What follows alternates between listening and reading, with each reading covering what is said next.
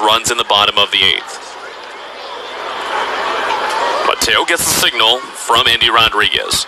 He sets, and he fires a fastball, swung on it, foul back. That pitch at 99 miles per hour.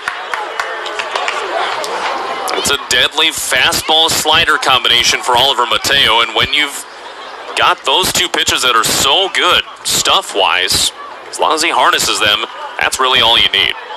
Fastball at 98, 99, 100. Slider in the mid to upper 80s that breaks hard. He sets. And the 0-1 to De La Rosa. That one misses high. That was the slider. It's 1-1.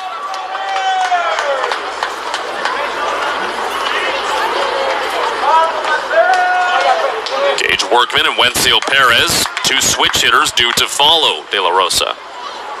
The righty batter taps the bat on his shoulder. Mateo fires the 1-1. That is at the knees for strike 2.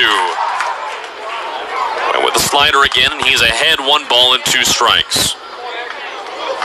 The Marauders 3 outs away from getting back over 500 with their record.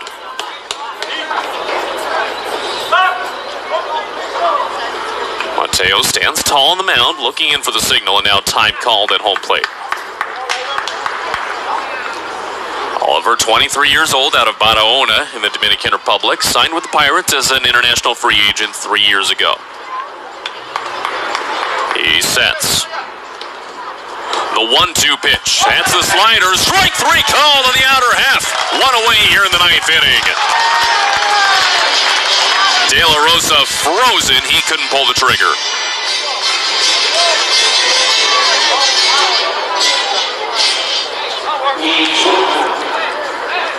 As a quick aside, if you're wondering, the no-hit bid is still in progress for the Daytona Tortugas against the Jupiter Hammerheads.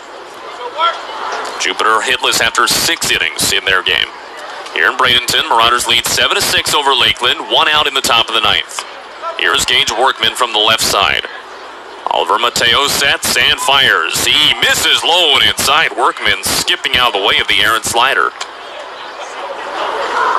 The ball hitting the backstop and ricocheting almost all the way back to the home plate area. Picked up by Domingo Gonzalez.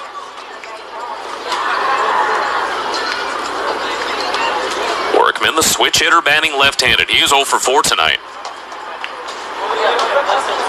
The 1-0 pitch. Fastball. Check swing. It's in the zone anyway for a called strike. Fastball at 99 on the gun.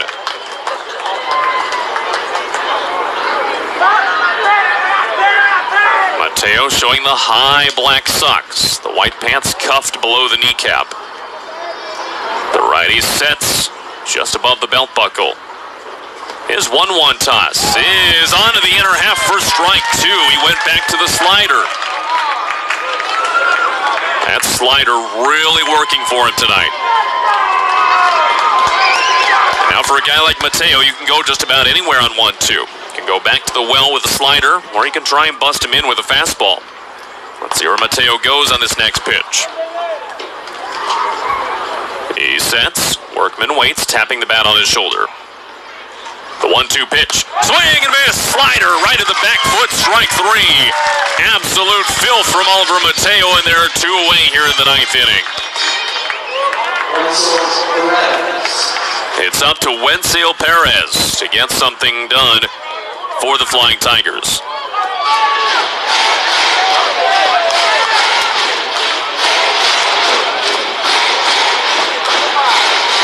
Perez, a switch hitter batting left-handed, is also 0 for 4 tonight. He has struck out once and he has grounded out 3 times. One of those groundouts produced a run. Mateo gets the sign. He sets. And the first pitch to Perez is taken at the knees for a strike. Triple digits on the fastball.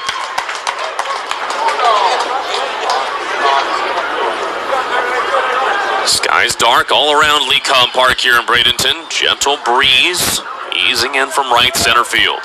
Bases empty, 2 outs. Flying Tigers down to their final out here in the 9th inning. Mateo with the 0-1. Slider low and inside.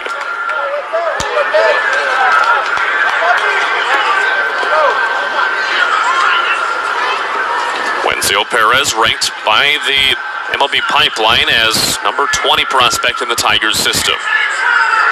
He's shown a consistent line drive stroke in this series.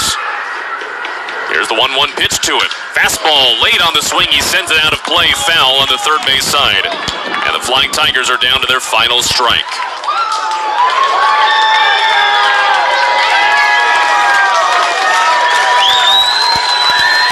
Crowd trying to rally behind Mateo and the Marauders.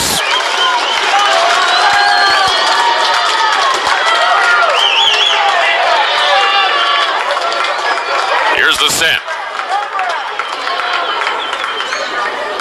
And the 1-2 pitch to Perez. A swing and a miss, strike three. The ball game is over.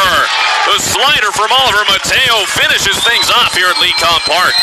A final score of 7-6 here on Copa de la Diversión weekend.